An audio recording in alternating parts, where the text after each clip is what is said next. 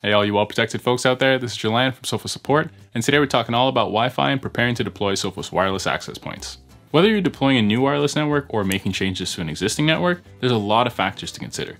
This can be a pretty complicated process, so we've put together some info to get you started on the right foot and avoid problems like slow or inconsistent Wi-Fi connections. In this video, we'll be going over the following topics: wireless frequency fundamentals, network requirements, site surveys and heat maps, and some additional considerations directly from support. Let's start by talking about frequencies. Wireless networks can function off two different frequency bands, 2.4 and 5 GHz. Now, it's important to understand the attributes of both frequencies as they'll both have pros and cons in your environment. The 2.4 frequency band can penetrate objects better than 5 GHz, so it can achieve a longer range in your environment. It's a shared frequency band, so APs aren't the only devices that use 2.4 GHz. Other devices like cordless phones, microwaves, and Bluetooth devices also use 2.4 GHz, so they can actually cause interference on a 2.4 network. The 2.4 frequency band has 11 different channels that data can be transmitted on, but only 3 channels, 1, 6, and 11, are non-overlapping. This means 1, 6, and 11 are the only channels we can use without running into channel overlap issues. We'll talk more about channels shortly. Our other frequency band option is 5 GHz. Now, 5 GHz is less susceptible to channel interference, but more susceptible to signal degradation. 5 GHz is a higher frequency, so its waveforms are much smaller and faster than 2.4 GHz. It's more difficult for higher frequencies to penetrate objects, but they have a faster transmission rate, meaning much faster potential speeds. 5 GHz has 24 non-overlapping channels, so a lot more to choose from. Because of that, its channels are less likely to get congested due to high traffic or interfere with each other if multiple APs are close together. Now, not all devices support 5 GHz, so make sure you evaluate your client device requirements and AP capabilities before selecting a band to use. We'll talk more about that in the network requirements section. Now let's talk about channels. The concept of channels can be a bit confusing, but here at Support, we see a lot of cases caused by misconfigured channel selection and width, so it's very important to understand. Basically, each band can have dedicated lanes that traffic can be transmitted on. The more data being transmitted on one lane means the more likely congestion can occur. So if your network and a neighboring network, for example, are both using channel 1, it's potentially double the traffic on channel 1. This can cause major co-channel interference, or CCI, on both networks. CCI is crosstalk from two different radio transmitters or antennas on the same channel. When this happens, you can experience anything from just slow Wi-Fi to as far as completely unusable Wi-Fi, even though your device shows fully connected. In this scenario, it's best to switch your AP to a different non-overlapping channel, like 6 or 11, and that should resolve the issue. A channel is essentially a segment of the frequency band that can be either 20, 40, 80, or 160 MHz wide. 2.4 GHz can actually only accommodate a maximum of 40 MHz wide, since the entire range is only 72 MHz wide itself. The wider the channel, the more throughput capability it has, which means potentially faster Wi-Fi. Think about a channel like a highway. If you double the amount of lanes, you can double the amount of traffic. This comes with a price, however, as the wider the channel is, the less channels you have, and more so, the less non-overlapping channels you have. This raises the likelihood of adjacent channel interference occurring. Adjacent channel interference occurs when 2 or more channels overlap with each other. For example, if you have 2 APs both using 2.4 GHz, one on channel 1 and one on channel 2, since those 2 channels overlap, the signals will interfere with each other. In this situation, again, you would want to choose channel 1 for the first AP and channel 6 or 11 for the second AP because they don't overlap. Essentially the same resolution as the first scenario. In most networks, we tend to keep channels at 20 or 40 MHz max width to increase the amount of non-overlapping channels we have to work with. But obviously that means we're sacrificing potential throughput.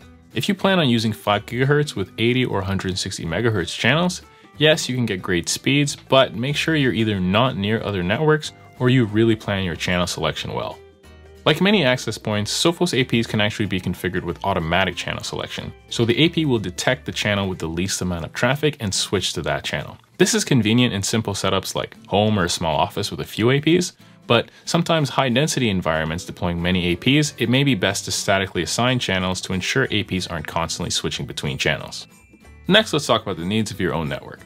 You need to identify the following information to help you plan your wireless network design: applications that'll be in use on your network, number of simultaneous clients, types of clients, areas to be covered, and power availability. Different applications have different throughput requirements. For example, voice over IP has a minimum bandwidth requirement of 100 kilobits per second up and down, but 3 megabits per second is recommended. 1080p video streaming has a recommended bandwidth requirement of 5 megabits per second, and 4K streaming has a recommended 8 to 20 megabits per second.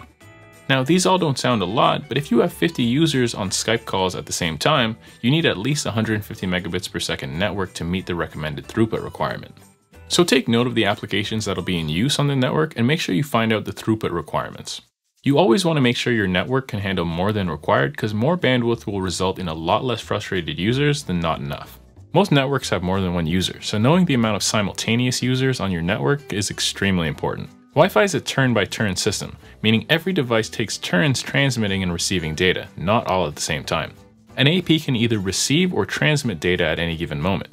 So 50 users on your network means 50 turns being taken, sending and receiving data, even though it seems seamless when deployed well. Next, you want to know the type of client devices as well.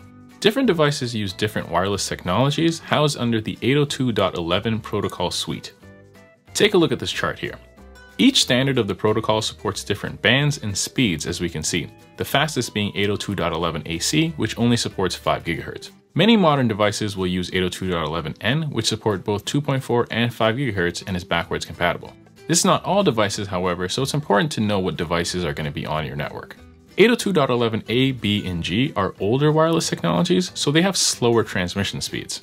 If you have legacy devices on your network, this can actually sometimes slow down your network speeds dramatically, since each device takes turns transmitting and receiving data. The N and AC devices may be speeding along, but they may get slowed down waiting behind the B devices, for example. When deploying, you can use a setting called band steering to direct 5 GHz clients to use 5 GHz and 2.4 GHz clients to use 2.4 GHz. This is basically like creating a fast lane on a highway so faster clients don't get slowed down. The newer Sophos APX series access points support all the 802.11 standards we just spoke about. However, the older AP series vary per model. So make sure you know what standards your access points support. Wireless devices can use multiple antennas to transmit more data through a process called MIMO. Multiple in, multiple out.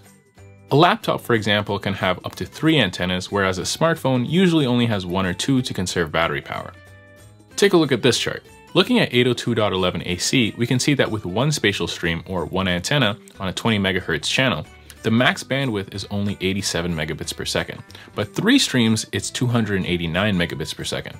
So if your wireless devices only have one antenna, even if you're using 802.11 AC, your maximum throughput for that device can still only be 433 megabits per second if using an 80 MHz channel. If you're deploying many access points, chances are you can't use 80 MHz channels, as you would limit the amount of non-overlapping channels available. So you're more likely using 20 or 40 MHz, meaning those devices have a maximum throughput of 87 or 200 megabits per second. So no matter how fast your access point is, your network is really only as fast as the clients that use it. The next thing you definitely want to know is the areas that need coverage.